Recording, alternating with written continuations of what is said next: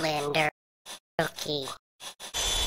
I'm going to briefly explain the differences between the different rigid body physics settings. Alright, let's go ahead and get started. I'm going to go ahead and just add a mesh and a plane, and this will be the floor. I'm going to scale it up, scale 25, enter, and it's important to do this. Control A to apply the scale. Anytime you change the size of an object that's going to be a rigid body object, it's important to apply the scale. Alright, I'm going to go ahead and rotate this a little bit on the x-axis. Rotate X. That way it can represent the ground and objects can roll across the ground. Alright, with that selected, I'm going to go ahead and click rigid body and then set this to passive. Because if I keep it set to active, then if I press play, it just falls away.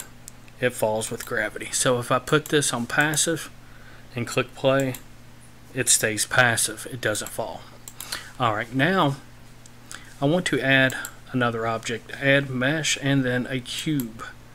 Now, obviously, if I press play now, nothing happens because the cube has no rigid body.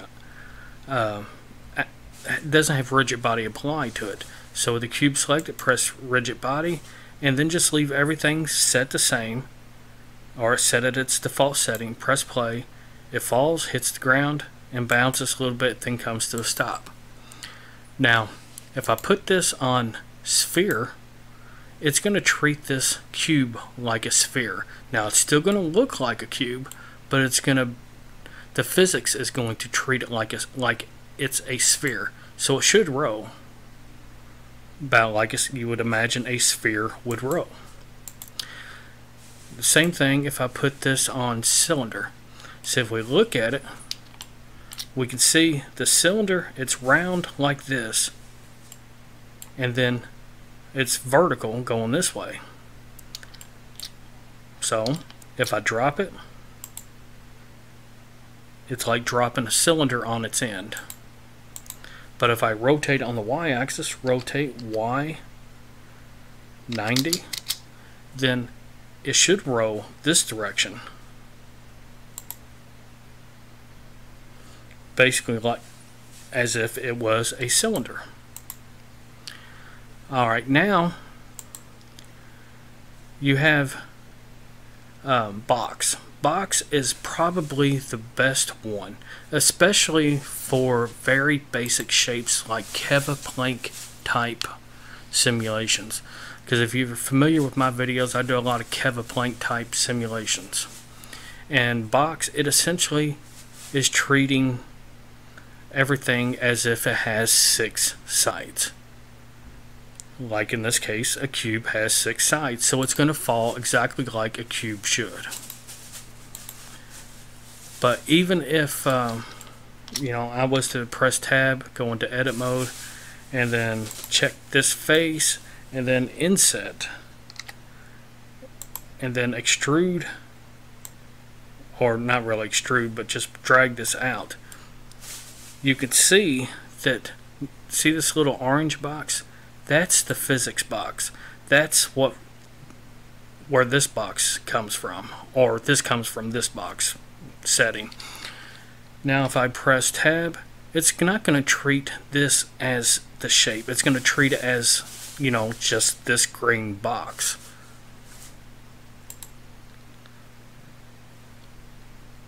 Because it kind of averages it out. You see what I mean? Goes up halfway this way and then goes up the same way past here. If that makes any sense. I'm probably not explaining it very well, but you can sort of see what I'm talking about. Now, if I change this to mesh, let's say Convex Hull first off. Convex Hull is what it defaults to, because Convex Hull works for the largest number of shapes. The largest number of basic geometry, I guess you could say. Because Convex Hull is like a piece of shrink wrapped around the object. And in this case, because there is no convex, or pardon me, because there is no concave shape bends to this object, the shrink wrap can wrap around it perfectly, and it's going to pretty much react exactly how it should. Like if let me go ahead and rotate this on the x-axis to about there, and see it kind of tipped up on the nose of it a little bit, just like it actually should be in that shape. But if I was to, you know, let me do it this way.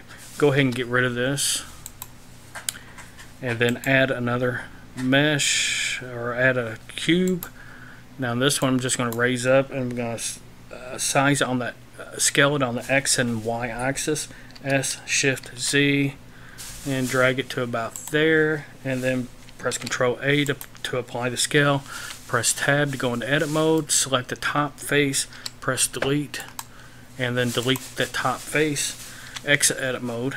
And now if I add another mesh, and I'm just going to grab a sphere, bring it up above it, I'm going to select this cube or this box, and then click it on rigid bodies, leave everything like it's normally set to the default settings, and then take the sphere and do the same thing. Now if I press play, the box should fall, and then the sphere should fall. But you see it?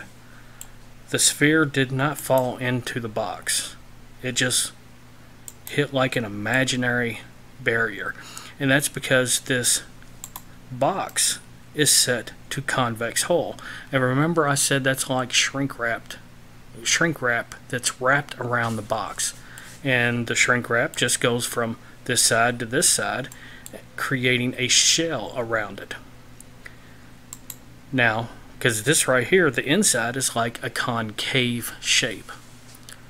And Convex Hull only works for convex shapes. If that makes any sense. I hope it does, because I'm probably not explaining it very well. Now if I want this sphere to fall into the box, how do I go about doing that? Change it from convex to mesh. And what mesh does, it literally tells the physics engine to treat the exact shape as its reference. So it's going to treat the inside of the box just like it would the outside of the box. So it's basically a box. If I press play, the ball falls into it, rolls to the edge, hits the edge, and just like you would imagine it should. Now if I was to change the box from active to passive, then obviously the box stays in place and the sphere falls into it. Now there is a cone setting, and it basically just does the same thing as I've been talking about, except it creates the it tells the physics engine to treat whatever object is set with that cone aspect, to treat it like it's shaped like a cone, which I can't imagine what that would be used for, but it's there. And Capsule, as far as I can tell, it's treating it essentially like a low poly sphere. That's essentially what it's doing, in my opinion.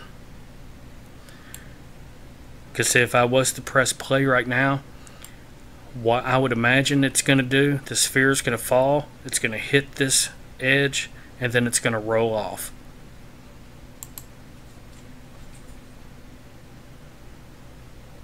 Pretty much like I figured it was going to do. Which, that's pretty useless for, you know, a box, you know. So I want to set this back to mesh. Press play. Now it's falling back into the box again. Now you have a couple other settings. You have friction settings, And it's exactly what it sounds like. That's how much friction between different objects. For example, I'm going to go ahead and get rid of, well, no, actually I'm going to leave this sphere here for now. I'm going to make this 0 friction, change it to passive, not passive, to active. That way the box down here will fall, but because there's 0 friction, it should slide. We'll see what that does. Yeah, see? Pretty much like I thought. And let's just add a little bit of friction, 0.1.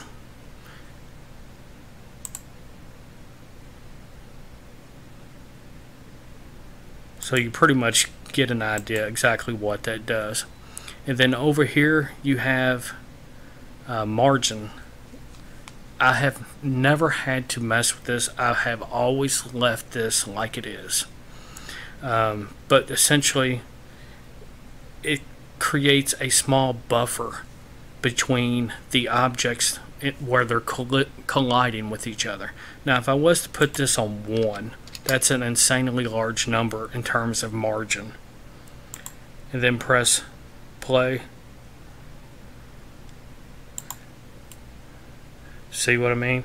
Now it's floating above the floor, which you really don't want that because it would look awfully weird. Because if I was to, set up a light so we can actually see what we're actually looking at a whole lot easier. Go ahead and turn off that so it's not all pink. And put this on rendered. See how you got that big gap. You can see it a lot better when it's in rendered mode, in my opinion. Now you definitely wouldn't want that. And if we look in here, we got the same gap between the ball and the floor and the ball on the wall. So we definitely would not want any kind of weird margin on this box. Now if I go ahead and go back to the beginning, go back to solid,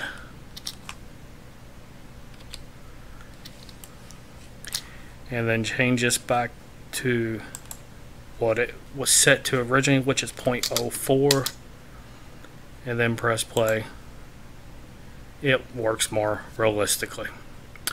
Alright, and then now there's just one other main one that we need to go over, and this is, in my opinion, this is another one that's very important when you're dealing with like making Kevlar type buildings. You want the individual planks to be want to enable deactivation and start deactivate it. And what that means is, even though it's set to active, it will be treated as passive until an active object hits it. So whenever I press play, the box will stay in place, but the sphere will fall, and the moment the sphere hits the box, then this box will fall. And the reason why you do that when it comes to like Kevlar type buildings is because it makes it a whole lot more stable. But anyway, I hope you found this beneficial. If you have any questions, leave a comment. Later, people.